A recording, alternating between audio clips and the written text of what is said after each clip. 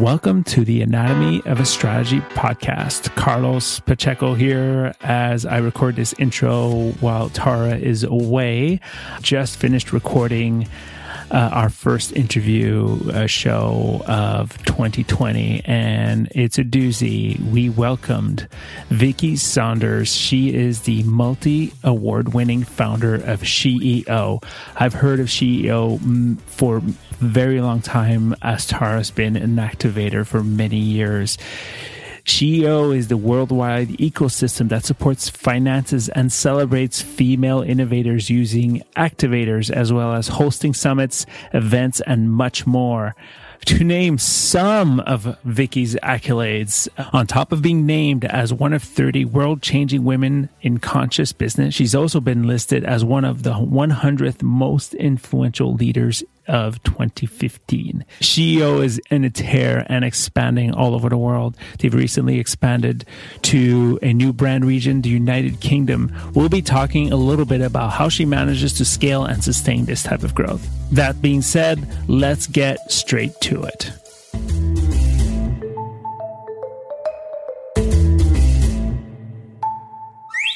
So, welcome, Vicky. We are so excited to have you in our studio. As our first guest of 2020. Woohoo! I'm excited to be here. Yeah, absolutely. And one of the reasons, well, let me just back up. Sure. I have known you for quite a while now. I think we didn't physically meet when we were both down in California years ago, but we knew each other online. Definitely. Like we digitally met. And then we both happened to find ourselves in Toronto. Yeah. Years later. And the little story that I love to tell, because I like to do the whole I knew her when, was that you were talking to women in tech, in the startup world, and getting feedback early days when you're sort of testing the idea of SheEO. Yep. And you and I met at the 416 snack bar on Bathurst. Right? What a memory. Yeah. Oh, my God. Yeah. Well, it's so funny because I don't always remember things, but I do remember that conversation. I remember you talking about this idea of starting this, like this, basically this worldwide fund, or at the time you were thinking probably big in general, but you were testing just the idea where women would put in money and not expect to get money back. So it's like it's not really an investment in that way, other than you're investing in the future, not in your own return. Getting a return. Yeah. And the returns would go back into SheEO, which would allow SheEO to grow and continue to give to more women. And I think your goal at the time was 200. What was your original goal? When we started, the goal was always get 1 million women globally and $1 billion fund, which we would leave as a legacy, essentially, to fund 10,000 entrepreneurs a year forever. That was the original idea. And then, one of these things, for those who don't know the sort of nuance between Canadians and Americans, which is changing a little bit these days, is that, when you have a big idea in Canada, people often say, why don't you start with a pilot? Do it smaller. And so I was like, what if we got 1 million women to crowdfund $1 billion overnight and they didn't want to return? Like, imagine the headlines in newspapers. People's heads would blow off because it was such a weird idea, right? To just give this as a gift, and you're not getting a tax receipt too, which is like super what? And because it's the regulatory issues around it. And then, all my American friends are like, do it. This is awesome. And all my Canadian friends were like, why don't you start a little small? So I thought, what is a pilot of that? And so we thought we'd start with, hundreds of women in one country, and then sort of grow it from there and test the model and see how it was working and whatever. What year was that? 2015. 2015. So you remember that. I remembered I remember the drinks and the conversation. Yeah, of course. Yeah. So I when I was sitting there, you were telling me about this. Mm-hmm. Having lived in the U.S., I love the idea. I think very much like you're raised Canadian and a little bit more conservative, and then you go into the U.S. and you're like, wow, everything is possible here, which is really interesting to me. And then coming back to Canada, it's been, a bit of an re-education, and I think probably sometimes, I don't know if you find it, I feel like I'm a little much for fellow Canadians. I think that's really changed in the last 10 years. Toronto's awesome. Right. And I think Canada, there's the whole vibe in Canada is changing, which is really amazing. So I think the sort of very conservative culture we had about 20 years ago is really shifting. There's so much more innovation, so much more risk taking, which is cool. But yeah, in general, I mean, way back, everyone's like, are you American? Yeah. You know, you're just not quite like all of us. Yeah. For sure. Well, and here's the crazy part for everybody that's listening is, well, you definitely blew the original pilot, quote unquote, out of the water, and now you're well on your way. How far along the way are you? We're just, I would say, still at the beginning. It's interesting. So we have about 5,000 activators. We just launched our 5th country. We funded 53 ventures, and we have 70 regions around the world in a waiting list to expand this model. So we are going to be global. It's happening. And I heard it's funny because a lot of people are like, oh, you're growing so fast. You know, you should like take your time. And I'm like, this feels so slow to me. Right. And it's it's interesting. And then I saw this amazing thing on, online where someone said the first 1% takes forever to get something going. And that's like getting to 10,000 activators. And then getting from 10,000 to like 1% to 5% feels like you're about to sneeze. Yeah. And then everything totally takes off. Right. So when you're trying to like really move whole new ideas that are very new that people haven't heard before, that's sort of the structures. That made me feel a little bit better because I've been thinking, when is like the hockey stick coming? Right. You know, I feel like we're drip, drip, drip, drip. Despite the fact that I hear all the time people are talking about this, like what's it going to take? But it is a sufficiently different idea. Almost everything we do is so different than what the world currently does around this. 0% interest loan. You don't, you get a tax receipt in the U.S., but nowhere else in the world. Everybody's contributing and supporting each other in the spirit of radical generosity instead of trying to win over each other. Like just a bunch of things are different than the kind of current mindset. Yeah. And so there's, you flipped everything. You took everything that we knew about investing and you were like, well, not that you did the opposite, but that you just rethought it all. Like, I don't think there's a single piece of what you've built with SheEO that looks anything like what are those other traditional incubator? Yeah, exactly. Yeah. So can you describe a little bit the how SheEO works beyond just the money? Yeah, sure. And maybe just a bit of the sort of beginning of this idea, which I've been a female entrepreneur forever. I've been an entrepreneur forever. And my friend Joy Anderson from Criterion, who's an amazing sort of leader in the gender lens investing space, says, you must have seen every single bug in the system and just redesigned. I said, exactly. That's literally it. I had such a long list of things. And so we had the first, I had a company called The Energy Group, which went public, and it was the first incubator and accelerator in Canada in 1999. Wow. So like way back in the day, I've been obsessed with this forever. How do you create the conditions for people to innovate and to thrive and to come up with new ideas? And, I lived in Europe. I lived in Silicon Valley. I've been in Canada. And as an entrepreneur, I notice that the different conditions really impact who I am as an entrepreneur, how I think. And so, I was in Prague right after the wall fell down. Oh, wow. And so that's where I became an entrepreneur. I don't think I ever would have become an entrepreneur if I stayed in Canada. So one of the things was that every single person was in the street dreaming about what they were going to do now that they were free. And I'm like, oh my God, I'm free too.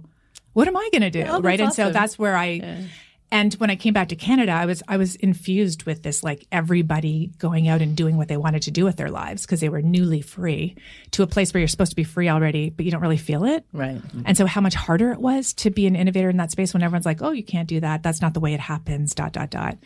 And then I went to Silicon Valley where it was just like twice as fast, twice as much money, It's like if you haven't founded 10 companies. Yeah, what are you doing? You're lazy. So like with all of that in mind, and then also just recognizing like it's not, the gender thing is something I avoided for a very, very, very long time. I literally never wanted to do anything gender focused because I grew up in a family full of boys and I saw what happened when I pointed out how I was treated differently. Everyone denied that was true. Right. So being a woman in the world is a bit of a traumatic experience, I would say. Oh, yeah. Almost everything is not designed for us. So I thought, what if you stepped back? And this is the hard part of everything that we're doing now in the world. We have things designed in a certain way and we think that's the only way they can happen. And the big challenge for everyone out there is to rethink our systems and our structures and question yourself on everything. Is that really how it has to be? Well, what if it doesn't make sense? Then maybe there's another way. And so with SheEO, like we literally went in the opposite direction. So there's this mantra now of go big or go home. You need venture capital to scale. It's the only kind of capital that helps you scale. Right. And what if that's not true? Mm-hmm. So 99% of the Canadian economy is small and medium-sized business. 90% of the U.S. economy is small and medium-sized business. Less than 0.1% of ventures need venture capital, but that's all we talk about.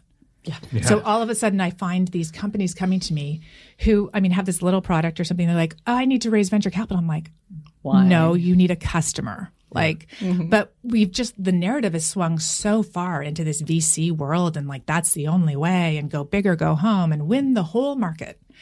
And that whole religion, I would say, that we have around going big has ruined the planet from my perspective, right? 5 people have the same wealth as half the planet. So imagine that is broken and see you later. So then what do you do? So for me, it was how do you redesign for the kinds of businesses that we have? And then you look at the conditions of our world right now. And so at SheEO, we only fund women who are working on what we call the world's to-do list. So they're tracking towards the United Nations Sustainable Development Goals. They have strong social impact. I think we are at a moment in time. I thought this 5 years ago, but now it's people can actually listen to me say this. And get it. I think it's insane that we spend a penny on anything that isn't creating a better world. I don't know if you've heard of this crazy pizza truck delivery thing, Zoom, Z-U-M-E, in the U.S.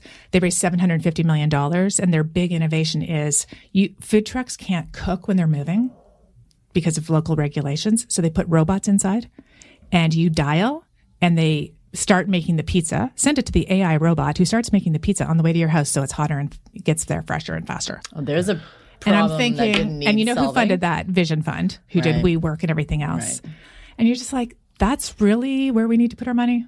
Are you serious? Yeah. So, I just live in an opposite land to all that stuff. Every morning when I see all the VC deals coming into my email, I'm like, you just almost want to, and I have to say, just not to interrupt you, because this is a wonderful story, but years ago when I was doing my startup, Biosphere, I was inundated with that stuff all the time, and it made you feel like this big, so like little, and it made you feel like you were failing on many levels. And then I got out of that, and I just shut out all of that stuff. In fact, like I remember that your social stories were great, And I left, I left women's groups that were in the startup world that I still miss a lot of the conversations that we're having because I couldn't deal with that news. I stopped looking at TechCrunch. I stopped looking at Mashable. I stopped looking at everything that I was obsessively looking, and the world completely changed for me. And I started looking at things in a different way, and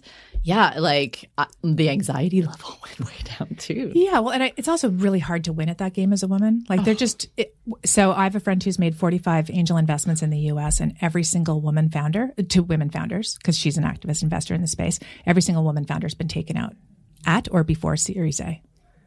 Because as soon as something starts to scale, they're like, you don't look like the person who's going to scale this, or there's something not quite right about you. And it happened to me when we went public, I got ditched. Right? They're like, there's something we need about somebody you who that can just lead to the next in other words, I didn't look like them. Mm-hmm. That was a part of it. And I've learned a lot. Since then, there's a million reasons. That's a whole other podcast. But so this idea of what kind of capital do these ventures need that are working on the world's to-do list? And I also knew that whatever we were designing, because we have this crowd-funded approach to it, so hundreds of women per country contribute $1,100 each. In Canada, or in the U.S., you get a tax receipt for that. That money is pooled together in a fund. And then we loan it out at 0% interest to female founders, which is a very good rate. Yeah. 0%. Competitive. Absolutely. And so the money is one thing, right? And they pay this money back over 5 years into the fund, and then we loan it out again. So the capital is kept in flow instead of one person making a ton of money off someone who had a great idea and holding on to it. But the big thing that's so different about SheEO is the ecosystem that we build around this. So with the hundreds of women who contribute capital, they're the ones who decide who gets funded. It's totally democratic. There is no investment committee of 4 experts who know everything, because no one knows everything. Right. And we don't know how to pick winners. We can just look at where money goes. So this is trusting the intuition of hundreds of women to decide which ventures they're excited about. And it doesn't mean these are the best ventures. It means that the 500 women or the 600 women who are voting this year care most about these companies and want to help them. And the reason we did this is because we thought if those women who are voting pick these companies, they're more likely to help them. Right. Versus 4 experts say this is the thing, but then no one cares about helping them because they don't feel like they can. Right. So we all of a sudden access the hundreds of people's networks and expertise and their buying power. And so that powerful community is now an asset and available to you. Like, just imagine a biosphere if you had 5,500 women right now around the world wanting to help you. Oh my God. What do you need? And the thing is, we never got to 5,500 users, right? But, and it's that would like, even so in itself. I often say to entrepreneurs, because it is really opposite land to what they're using. They're living in a world where they're poked at and told, you're not this, you're not enough this, you're not growing fast enough, you're not doing it right, blah, blah, like a million things. And all of a sudden, all these people vote for you and they paid to help you. Yeah. It's just like, what? It takes a while to get it and to believe, like, you going from this place of scarcity and hardship and trauma, basically, to all of a sudden having 500 people or 5,000 people who have your back. Yeah. And just the mindset shift in that alone and the emboldening that creates helps you accelerate your business. And then on top of that, you get a 0% interest loan, and then you get coaches, and then you get whatever you need, usually within 24 hours of your ask. Ethical manufacture in China, this, that, like whatever it is you're asking, and you're getting support because someone in that network of thousands of people are listening. Yeah. And so we call this whole thing radical generosity because it's the spirit underneath this whole piece, which is kind of what I have learned in my 50 plus years of being on this planet, is that I think people reach their potential and can be more of the greatness that's inside them when they're surrounded by people who lift them up, as opposed to tell them everything that's wrong with them. Yeah. So we have to create a different spirit around what does it mean to be in business and community together. Which in my experience with the system that you left behind was that everything was about what you were doing wrong and you're not enough this or like... Absolutely. We're all very good at that. I mean, when I am meeting people, I'm like, what are you a master at? Yeah. There's always a pause. No one goes zing right into that. Yeah. Very rarely. But I'm like, what are you not good at? Oh, I can tell you that. I got lots of ideas, Everyone's told me that. I felt like that too. I would be negotiating around the uniqueness of our company, and they're like, that's intangible. It doesn't fit on the balance sheet. Right. Like all the wet, squishy, important, human, amazing things about us don't fit in our measurement, and therefore we think they're not valuable. But that's all made up too. Absolutely. So it's crazy. Yeah. Speaking of the squishy part, I mean, I'm sure that anybody listening to this right now is kind of just like so inspired. In fact, I feel a little verklempt myself just like listening to you talk about this. Do you ever just stand back, look at how far you've gone and you take your breath away?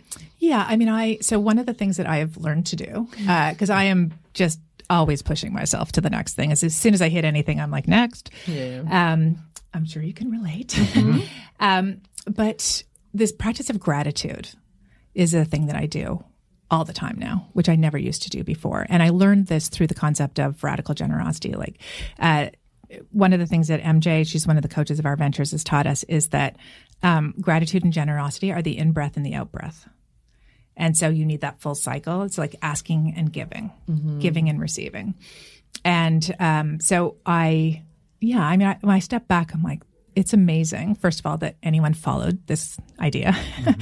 And it's beautiful to see people stepping forward and to be getting emails. And that part of it feels really amazing. And anything to create a different experience for entrepreneurs who step out of their comfort zone to try and solve something to make the world a better place, to me, is the highest and best use of Vicki Saunders. And thankfully, there's lots of other people coming along with that. Because I had it took me a long time to build my confidence and believe that what I was doing mattered, because it was so opposite to what people are like, why don't you just make money, then give it away? Yeah. Why are you trying to create a business that's doing good from the beginning, which is what I did 30 years ago, and there wasn't a word for it yet. And so not being surrounded by your peeps and the others is hard. Yeah. And so, creating this kind of a global network where you can step into it, where people have your back from the beginning, that hopefully will transition how we get in relationship with each other. Yeah, I really got like it's just I got the goosebumps when I hear you talk, and I feel like I hope that the right people, I hope that there's like VCs and angels and people in the hustle bro world that are listening here and going, actually, I can see, even if they just inject a bit of that, right? Like the support network. Yeah. One of the things that like I missed out on for a couple of years was So just as a disclosure, I am a SheEO activator and proud to be one. I was not able to do it the first year because I think I was still pretty broke. Yeah. But I did get to be you let me be part of the network so that I could like give my skills, which was very generous as well and lovely. But then I think year 2 onwards, I've been an activator. And one of the things I think it happened organically, maybe I'm wrong, were these voting parties emerged, which I heard about the voting parties, I think in like year 3 starting to emerge. Yeah, they just started to happen then, And I was like, that's really interesting. So much stuff was going on in my life. There was like the timing was wrong. But I finally got to go to a voting party just recently. And I have to say, like, the amount of energy that I got from just being there in that space with other women who believe in radical generosity was like it energized everything that I'm doing today here at Truly. Oh, thank you. So as somebody who witnessed her energy coming home, tell me. No. But my comment here is, can you explain what is a voting party? Oh yeah. Okay. Yeah, that's true. As Vicky explained earlier, and you could probably explain it best anyway, but that every single activator is given a login and all of sort of like the rundown of each of the various applicants and votes. Yeah. It's a really simple process. So our application process is not your typical like pitch deck full of jargon, don't know what they're talking about. It's 10 questions, plain English. How do you make money? Who are you? What's the vision? ... How are you creating a better world? And so they're very easy to read. And we have activators who are ranging in age currently from 14 to 95. Wow. So we have 14-year-olds who sit down and it's like the coolest business class ever. Because you're reading through all these applications and going, oh, I had no idea you could do something like this, right? Everyone's creating a better world with their business. My nieces were like so blown away when they started. So then mothers and daughters and grandmothers are all doing this now, so which is kind of fun. But you read through and you vote, and the voting parties happen, because people are like, this is the most fun part of this whole experience. Right. How do we do this? Well, and so for me, like you look at it and you're like, okay, you can vote online. So a lot of us, especially like activators, are busy women. Yeah, totally. Like half the women in that room were like high-powered lawyers, like trying to make partner, like that sort of thing. And so they're busy. They have long hours. A lot of them have kids. It's very hard to find time in the day. And so, it makes sense. You can vote within a period online. Oh, I have a couple of hours. I'm going to do it now. But instead, they said, I don't want to do this alone. I want to do this like amongst my fellow activators. Maybe you know the story of the first one. Like, did somebody say, "Hey, do people?" Someone just said, "Let's do this together." And I remember thinking, "Oh, is that a good thing? Because will people then influence how each other votes?" But then we're like, well, let's try it. I mean, obviously, we're not stopping you from doing it. And the thing that started to happen is the transformative nature of recognizing that not everybody thinks like you. Yeah. Right? Like, what? You're voting for her? How come? Yeah. And then they'd share and someone go, oh, that's really interesting. I never thought of it that way. And it turns out to be this really very interesting way of getting different perspectives around it, which we do anyway, because when you have 500 people voting, you literally, it's like, who knows what's going to happen. Every year I close my eyes and cross my fingers and go, hope it works again. But what we've really learned is that when hundreds of women decide that something matters to them and they want to get behind it, that changes everything for that business. Even if that business didn't look like it, I mean, it has, the average company has 27 days of cash flow. Right. So when we do the vetting of these at first and we have a bank partner that looks through them and it comes back with flags. It's always like flag, flag, flag, flag, flag, flag, flag, which is why banks don't usually, loan to startups because it's like so precarious and crazy. But getting all those, but then when you become customers and supporting those ventures, almost anything's possible. So shifting around your process of how you fund companies can dramatically change the outcomes. Yeah. And if I could leave people listening with one thing, it is that the way we do things is not the only way to do things. And our impact is off the charts. Our ventures are growing really quickly. They're creating jobs. They're growing revenue. They're exporting, largely because of the efficiencies of this ecosystem we've created. So, yeah, this is all amazing. Yeah. The big question, though, and I think because this is Anatomy of a Strategy, and a lot of people listening are very interested in building awareness around things. Totally. You started pretty much, I mean, you had some people working with you early on, but not, you started pretty much on your own. Yeah, this was like more volunteer based. 1.5. Yeah. How have you gotten to over 5,000 and multiple continents and in multiple regions? Like how have you gotten there? What did you do? So my one leadership strategy is follow the energy. This is what I do. I follow the energy. And so if you put, so with the idea of SheEO, I was doing some speaking at the time before we started, and I'd be like, I have this crazy idea. Imagine if 1 million women crowdfunded $1 billion and da-da-da. And I waited to see if anyone would respond. Anyone think that's a good idea? And after a while, it started to grow, and people were like, are you going to do that thing? And I get an email a couple of weeks later like, I think you should do this. This sounds really interesting. Until one time I did this at an event in Montreal, and a woman came running up to me after with her checkbook and said, I'm writing the first check right now. Amazing. And it was that waiting for it to be ready.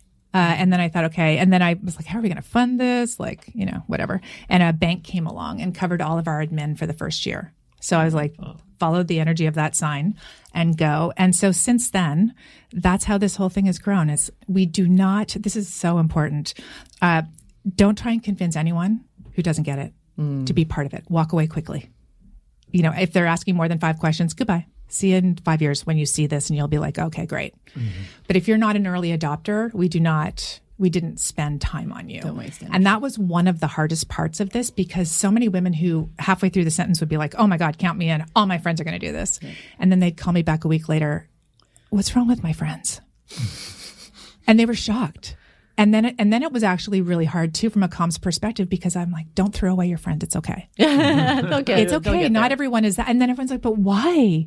Why aren't people doing this? It seems so obvious to me. And so this larger sort of transformative understanding of like, not everyone's like you, not everyone's an early adopter. People are kind of blind to that themselves in many ways.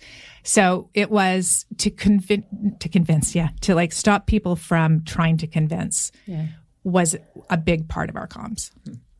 And just go with the ease, because it can be as easy as just starting a sentence, or it can be a super painful 100 questions at a dinner party. Right. And you don't want to be part of that because it sucks the energy out of you. Yeah. So that was a big thing. And that's how we got to other countries. People who would not stop emailing. And there's just one woman from New Zealand. I'm like, is New Zealand? I said to the team, we're not launching in New Zealand. Don't worry. I mean, I know we're in North America. That's so far. You can't get farther away. And I got on a plane. She's like, here are 2 business class tickets. Come. I just want you to tell your story. And as soon as I was done on stage, she's like, how many people want this right now? And, 250 women put up their hand, and I went, uh-oh. And I called the team. I'm like, I think we just launched in New Zealand. And they're like, oh no. It was unstoppable energy. And you can't buy that, right? You can't buy those ads to make that happen. No. You follow that. And so that's always a thing that we're working on, is if you're trying to, you've got a strategy for something that's not working, then it's divine timing. It's not the timing right now. Yeah. Let it go. Even though you want it so much, is it really worth pushing all that water uphill? Right. So I try and really pay attention to what feels like the time is now and what is right, probably, but just not right now. God, it's hard, right? Brilliant. It's brilliant, and it's exactly like it's. We talk about it in the terms of like understanding your audience, like who, and we keep coming back to clients and potential clients and saying, who's your best customer? Right. You're not like, oh, everybody would benefit from this, but who is your best customer? And your best customer, the way that we define it is, number one, has a need or desire for your product, even if they don't know it yet, but like as soon as you get it in front of them, they go, where has this been all my life? Exactly. Right? That's the big one. Number two is can and is willing to pay for your product, right? So it's good for you probably to get in front of young women maybe who are just starting their careers, but they might not have the capital yet. Their energy is great, but they're not necessarily like where you're going to want to spend all your time probably pitching because they don't have the money to activate with. Now they'd be applying, of course, as entrepreneurs, and that's a different side. But yeah, getting in front of people that are, can and are willing to put that money in. And number 3, and I think this is what you've tapped into so beautifully, is talk with other people like them. Yeah. This is the community part. You find the others. Mm-hmm. And so tell me, with the New Zealand part, was that, how did they hear about you? Social media, honestly. Right. It was just, actually, I spoke at a conference in San Francisco, and this woman happened to be there from New Zealand. I didn't even know who she was. I didn't even really look her up before I went to New Zealand. This is very Vicki Saunders. Just jump on and say yes, whatever. Yeah. I'm going to take a plane to come meet you. She's actually like a really big deal, and everybody knows this woman. And she was the only CEO on the stock exchange running a company. It was the biggest company in New Zealand. And then she was the co-founder of the fastest growing startup in the country's history. I'm like, okay, this person. And so if she wants to get a message out, she's on the front page of the paper the next day. Yeah. So she basically activated the country herself. It's small. It was amazing. But yeah, so that part was interesting. But I do want to just go back to a thing that you said earlier around, again, a follow the energy thing was we had so many young women who resonated with this a lot more than even like my vintage of women are kind of used to, like, you get something in return for this. We're very like baked into it. Whereas a lot of the young ones, thank God, want to create a different kind of vibe. And so we started to do this monthly. So it's $92 a month to be an activator, to get in the community. And so now our fastest growing demographic are young ones, just getting started. And some people, there's just a thing about being in the integrity of everything in your life, wanting to support the kind of world you want. And so I remember crying the first time this 24-year-old reached out and said, I'm going to be an activator. I just got a new job. I'm going to save up, and then I'm going to do it as soon as I can. And 3 months later, she said, I just activated and I saved money from my first 3 paychecks. Wow. And now I'm in. And I thought, oh my God. Because I literally go to dinner parties with people who are worth $10 to $40 million who ask me 100 questions and still don't activate. Right. Wow. And I thought, wow, look at the distinction between those two. And then the other thing that's happened with SheEO, again, at follow the energy kind of thing, is entrepreneurs who don't, we have a criteria that you have to have at least 50K in revenue to become to apply, between 50K and 2 million. And lots of people don't yet have 50K. And so we had lots of feedback around that. So we started to give, we started to think about what we could do. And this one entrepreneur said, wait a minute, this is a network full of people who want to help, not just the entrepreneurs we're supporting, but each other. Why don't I become an activator to grow my business, to get to 50K, and then I can apply as a venture? That first thing changed so much. So now lots of entrepreneurs who want to build their businesses come into SheEO as activators first, and then they're applying. So we've had a few of those, and then they get selected as an entrepreneur because they've built relationships in the network. So we're learning lots that it's not just, this original idea of if you have money and you have money to give away, that means activating. Mm-hmm. Now it's super different. It's literally like, if you're committed to supporting each other to lift all boats, join in. Yeah, yeah.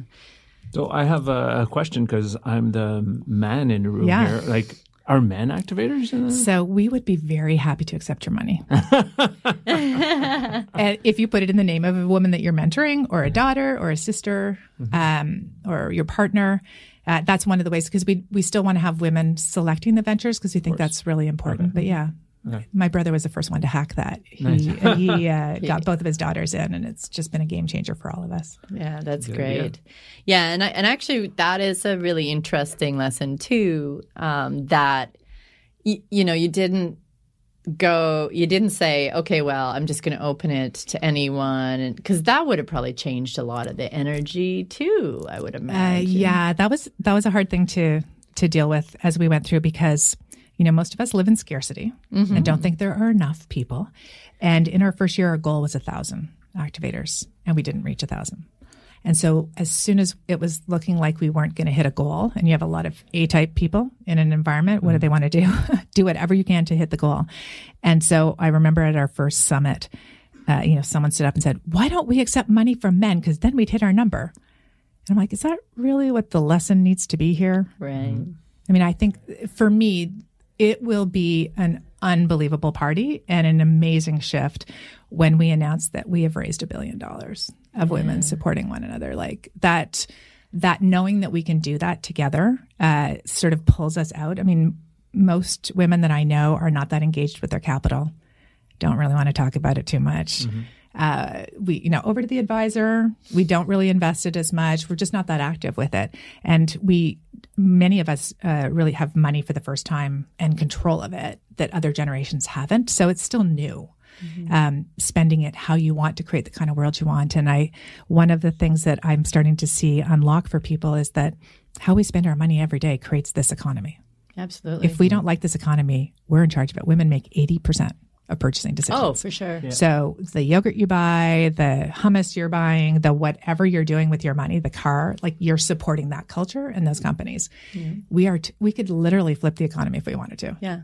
And so the question is, how do you scale up businesses that are doing good so that we can support that economy, not the one that we have right now? Yeah. Well, I know that one of your activators, she has like an app that celebrates women that, like you can download the app. I'm trying to remember what the name is. So Amy Cross. Amy Cross, yeah. Well, I know her name, but what's the app again? You're not allowed to say it. Okay. No, it's not that. It's going to come into my brain. I'm just literally so sorry, Amy, if you're listening. Amy, sorry. We will make sure that we put it in there.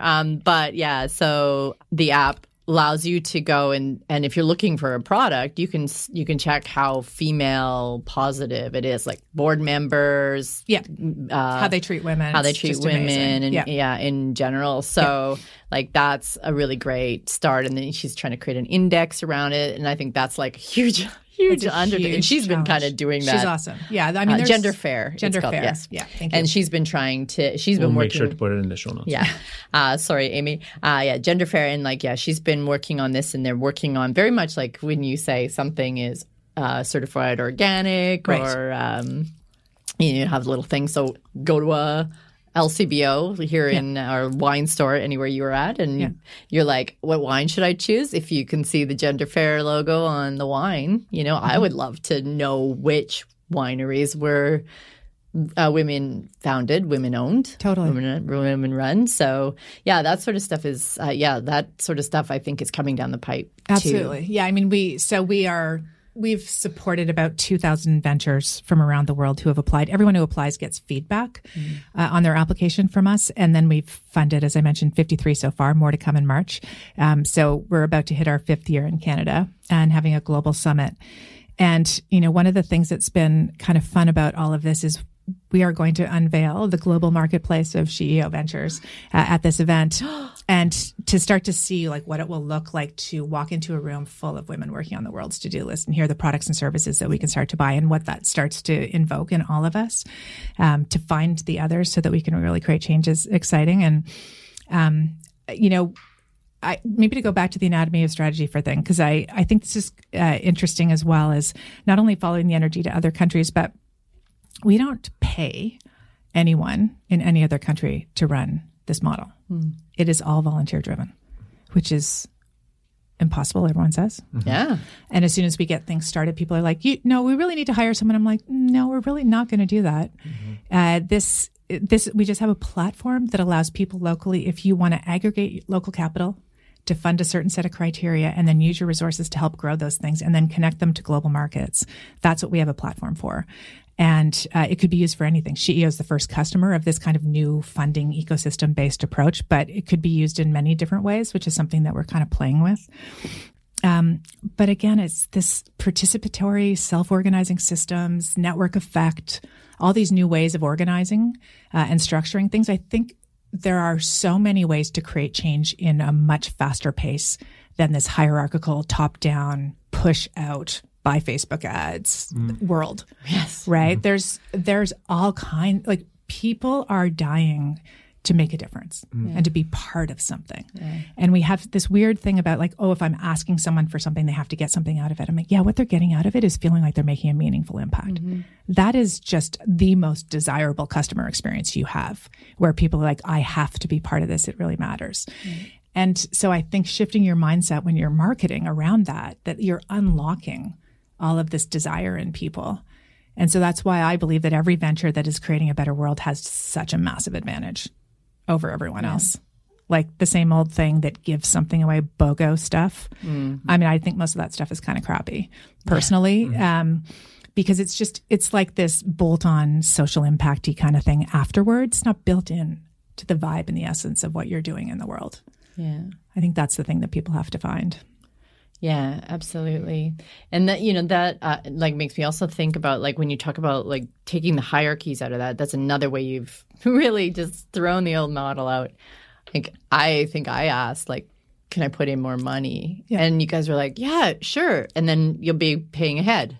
Yeah. Well, but I can't put in. You can sponsor somebody. Like we have gifted activation spots, which some people do, which is wonderful. Yeah. Actually, that's a great idea. But I was just like, so I can't be like a $5,000 a year activator. And you're like, no, everybody puts in $1,000. And that must also very much like not accepting money makes from a lot of people crazy. It's like, and there's other ways. Like, what do you mean? So, because there are people that have a lot of capital. Yeah. They're like, oh, I can do more.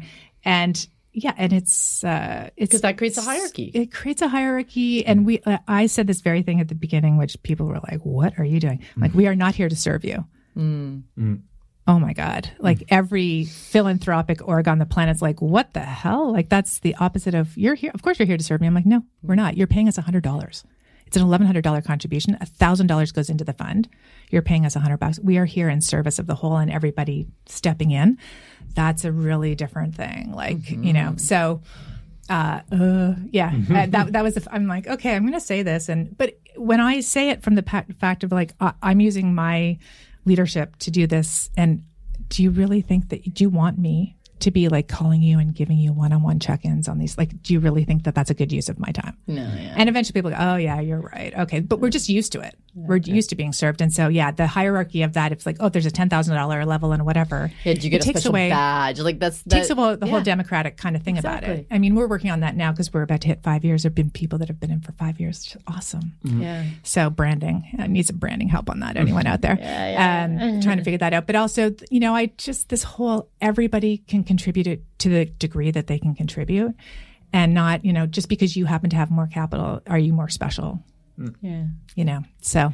Yeah. And I think that is the part of it that I liked was, I remember somebody because there was like a distinction about superconductor, or super activator, or whatever, and I was like, oh, I want to be a super activator. Does that mean I just give more money and I get super? And it was like it had nothing to do with it's more about an organizer. Yeah, you're one of the super connected. It's like it's like time. Oh, that's a hard part. Truly, or a builder.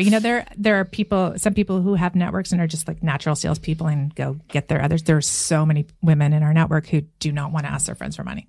So they look at it from that perspective. And so that's the thing we have to shift to, which is really, it's more about creating the kind of world we want. And it's hard to explain the experience until you're kind of in it. Yeah. I mean, you've seen that, right? You go to, and then you're like, oh, wow, I voted for her. Look at her growing her business. Like some of the businesses are just phenomenal. We have Abigo's created breathable food wrap.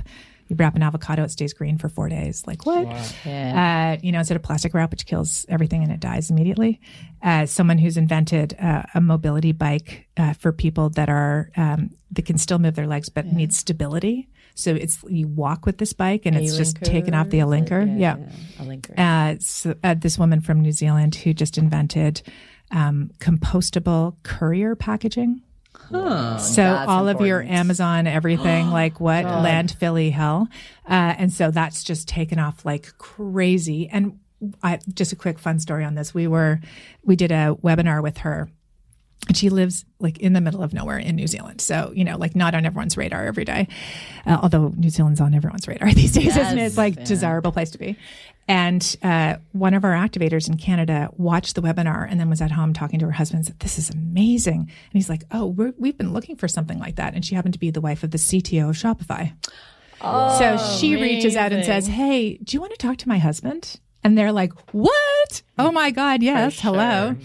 And so starts a conversation. Right. And that's the network effect possibility that starts to happen when, those who have influence and networks and expertise are in relationship with those in need. Yeah. And most of our economy is people with money in relationship with people who have money. Yeah. Right. And so we are hopefully creating more opportunity for people who have something to contribute to get it to the people in need.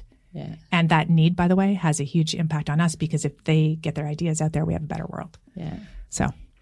Yeah, Well, every time I go to the grocery store, I feel very proud that I was in the class that voted for Smart Sweets. Oh, yeah.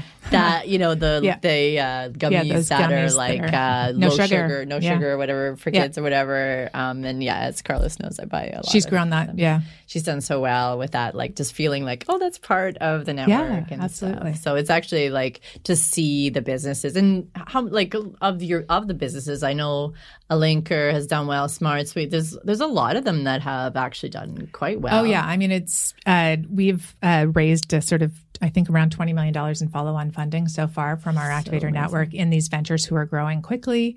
Lollyware is edible seaweed-based straws, and now bioplastics to remove all single-use plastics.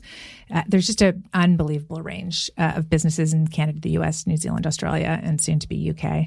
So a lot of them are doing very, very well, and we're about to launch a follow-on fund so that for activators who would like to get a return, who have selected these companies, are in a relationship with them and excited about them, that they can invest for a return going forward, wonderful. Which is cool. So, the beginning. Yeah. Here we go. Well, and that definitely is that leads to sort of one of my final questions is like, we've talked to some amazing women on this podcast, like Nilofer Merchant and Cindy Gallup and Erica M even, that have like said investing in women is a really great strategy. Yep. And you are proving that. We are. Model. And do you how do you think investing in women is? Like, why do you think? Why? Yeah. So 51% of the population who have amazing ideas and lots of fresh perspectives can't get their innovations funded. 4% of venture capital goes to women. 4% of bank loans in the U.S. goes to women, less than 1% in the U.K. If you're a woman of color, you're not even a statistic on this stuff. It's so bad. So I would much rather live in a world that is designed by all of us, for all of us.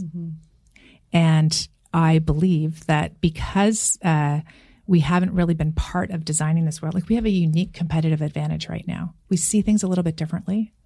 We tend to really pay attention to the whole, as opposed to more sort of like focused niche. I wouldn't say niche, but there's a holistic perspective that women have that have been proven through all kinds of interesting data. And so that thinking of the whole is what we need right now, because the solutions that we need for the state of the planet are all interconnected. And so you have to think about the whole. You can't just go, oh, I'm going to do this. Oops. Like the whole classic example of mosquito nets caused more problems because the mosquito nets had this insecticide on them.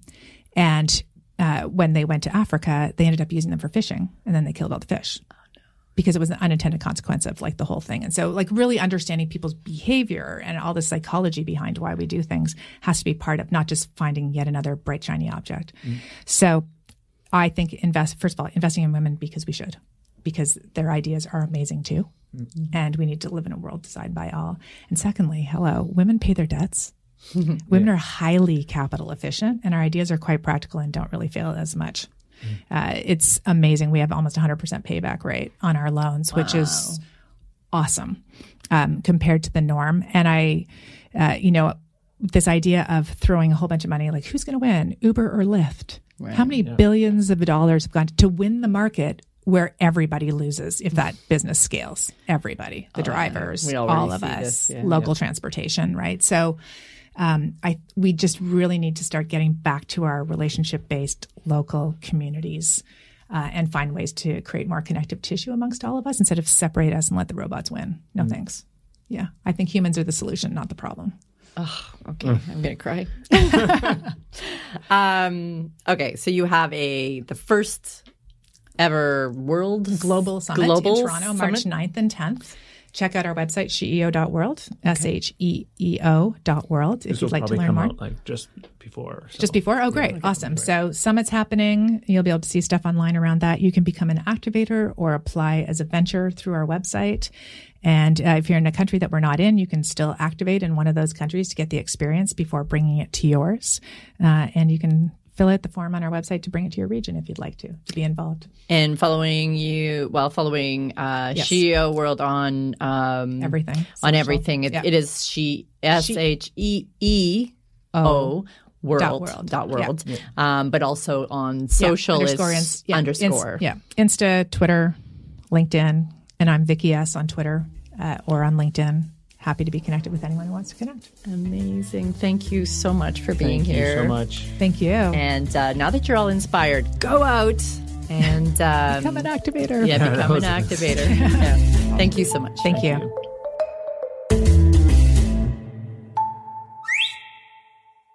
Thank you very much, Vicky, for being on the show, and everybody for listening. That was an amazing conversation. I was blown away by the work they do, and just the whole concept of SheEO makes you feel good about the world a little bit. And I've always wondered, and I'm glad I finally got the chance to ask about like how me as a man, how can I participate in this? And it's I found a very interesting and a very sort of innovative way for men to collaborate and to support women in this space. So thank you again, Vicky, for stopping by the show. If you enjoyed this show, please give it a review on Apple Podcast. If you're not subscribed yet, please subscribe on the podcast player of choice. Thanks again for listening, and we'll see you next time.